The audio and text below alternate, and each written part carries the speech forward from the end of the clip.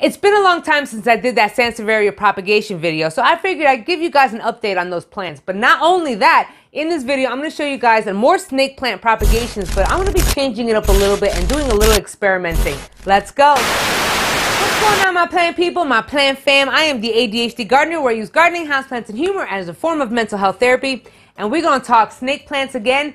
Part 2. Now I have this snake plant right here. This is the one that's going to be the experiment, but I'm not going to talk about that one yet. I have this one right here, but this I just wanted to show off because isn't this so cute? This is a new variety and I'm super hyped up about it. It is really pretty. I can't wait to propagate that one, but it's not ready yet, so I'm going to set that one aside. I'm just going to leave it there for some decoration. First things first, we're going to check out those propagated plants that I did from the first video. If you haven't checked out that first video, I'm going to drop it right up here and down below so you can go check that out so you know what plants I'm talking about. Remember when we were talking about propagating our snake plants in water, and when I found out, I was like, what? I didn't even know that. Guess what? These are still the same leaves. I don't even know how many months it's been already, but those are the same leaves. Now, as you see here, remember I said it was going to shrivel up and crisp up? Well, it didn't. It did a little bit shriveling up, but it's not doing so much. What it is doing, as you can see right here, is actually crisping up. So, I mean, it is going to shrivel up a little bit, also depending on how thick your leaf is. But this one is relatively thick, not too thick, but as you can see, it's starting to crunch up. Oh, it's again! We got another one! We got another one! Still the same plant leaves from months ago. It keeps going. You can get multiple cuttings off of one leaf. And I just proved that again! Because this is the same leaf. I couldn't believe it. I mean, I am believing it. Obviously, I'm staring right at it, but isn't that nuts? This plant leaf doesn't have a baby on it right now. It could have been because I took it off. I don't really remember. But what I do see that's relatively new are roots growing from this one. Now, this one is an awesome thing also because it may not be giving me another plant baby, but it's giving me roots. So if I wanted to, I can, put this in soil right now and it'll catch on.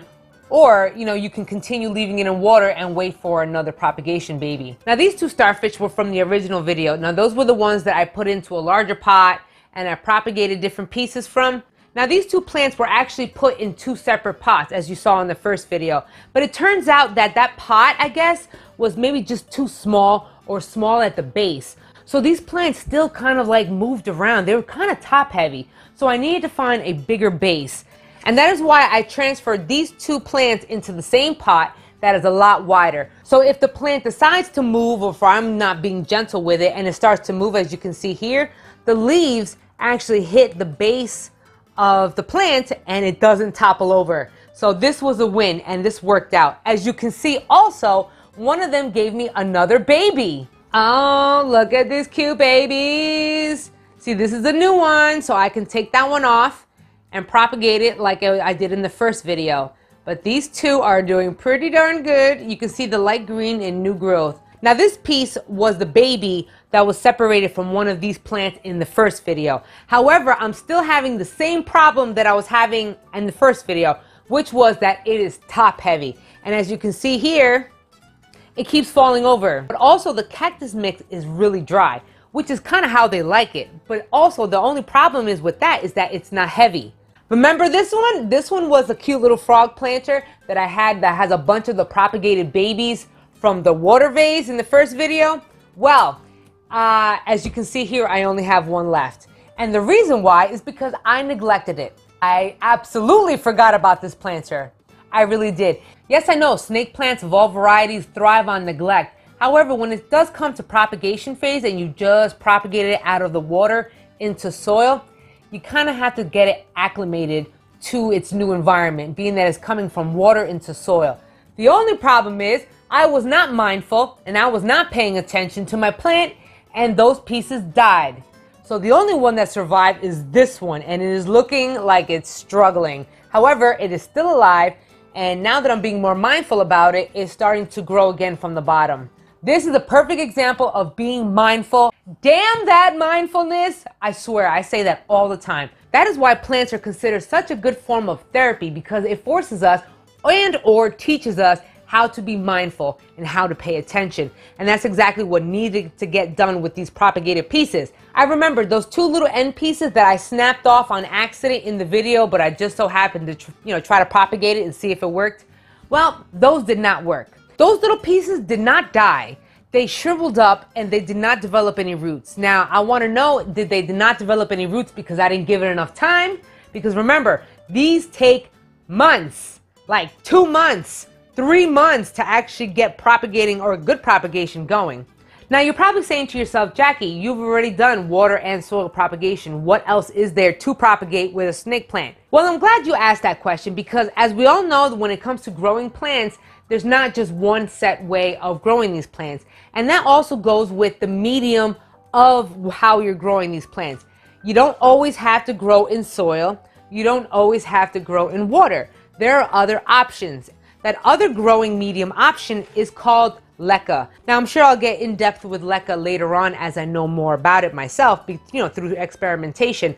But for now, I've messed with them enough to know that this may work. Now, when I say maybe, it's not like I'm new to this because I've grown a bunch of different plants using the Leca before, but this is only through propagation. So I have not made it a permanent fixture in any of these plants. But why not try this time, being that I have the Leca balls available and I am doing a propagation update, so why not try to put this plant right here into some Leca so I can get rid of that soil. Let's try it. First, when you're using these Leca balls is that you have to wash them. I found through my experience that I did not have to soak these Leca balls for 24 hours. I didn't see a need for that. However, I did see a need for rinsing out these Leca balls at least 2 to 3 times because you're gonna get like this brownish water. So until that brownish water is relatively gone, keep washing them balls. Keep washing the balls. I'm 36 years old and I still find the word balls funny. Now this is the plant that I'm going to try to put in Leca, being that it's been giving me so many problems. So what I do have is a little glass bowl. Yes, I know that you can do this with Leca balls, but I do not know if you can use this with actual stones. I guess we're going to find out, and maybe this will lead to an update number 3. What I got to do here is I have to empty out the soil. You want to try to get rid of the soil as much as possible from the roots. You could rinse it under water to get it all out, but of course this is cactus mix and is dry as fuck, so you're not going to really have a problem. Remember when I cut this one from the first video, I used a knife and whatnot, that I wound up getting a little bit of the root system? Well, this little aerial root right here, or I'm assuming this is an aerial root, I mean it is attached separately. This right here was not there at the time, so this was new. Now, if your plant was already in water, such as like, let's say you propagated it in water, then the transition won't be that bad. So you can just put it from water to water. That should not be a problem. But when you're starting from dry to the Leca, I have learned through many plant deaths, again, that they like it dry. Now, I want these rocks at the base because when these roots want to latch onto something, they're going to be holding on to or wrapping around the stones and the Leca balls. So I need something as the base. So I have that there. And all I'm going to do is put those Leca balls right on top. And you're going to cover it all the way to the top of the bowl. Come on. You ain't moving. You ain't moving at all. Nope. Hey, look at that. Isn't this awesome? You don't even need no soil. This is fantastic, yo. My goodness. Yo, this is gonna work. I know this is gonna work. I think Sansevieria is a good place to start when you wanna try to convert from soil to Leca, only because, well, one, they like it dry. They like to be neglected. They like to, be ignored. And they also don't require a lot of water. I've learned that when you're taking a plant from soil directly into a water or a Leca environment, those roots will kind of rot. I mean, eventually they will grow again, if they ever do grow again, but it's a pain in the butt. So I took advantage of being that those plants like it dry, those roots were dry, so it would transfer a lot easier. And being that you don't really have to water it that much, I think this will be okay. I mean, you could water it now that it's here, but you're not going to fill it up. Now, when it is time to water, being that, let's say this container right here, it's not that big, you're going to fill it up almost like me about halfway or until the plant absorbs the water that it needs. If there is any excess water, you may want to drain that out. So that is why you want to put a little bit of water at a time, at least in a little bowl like this. Another thing that I've noticed when it comes to these leca balls is that when you rinse them or you wet them, they hold on to moisture. So after you rinse them like I did before I transplanted them into here, those clay balls still have moisture. So that is why I am not going to water them for at least another week or two. Then I would water it. Isn't this so cute? This is freaking adorable. Look at that. Oh my gosh. Oh, I feel like putting another one in Leca. This is looking so cute. Now this snake plant has been with me for a while and is pretty tall. However, it keeps dying off a little bit. I still get new growth, but it keeps dying out. So I'm going to be moving this and transferring it to a smaller pot that's going to be more feasible than this big ass thing. But as I look at the roots, I may want to try this Leca thing out because I do have a vase right here. So let's see. So look at that. This one detached altogether. Like really all together. Did not expect that either. See, I did not. See, I don't expect these things. This one just kind of came out. So I'm going to be putting this one in the vase because I want to experiment with the base of it. That actually broke. Okay. Two. Now I got two Sansevieria plants. I have the ones with roots. This is the one that has no roots. So I guess we're going to find out if it ever does develop some roots in this Leca stuff. So remember, I did put Leca on the base of this, just like you would put base soil inside of your planter or your container.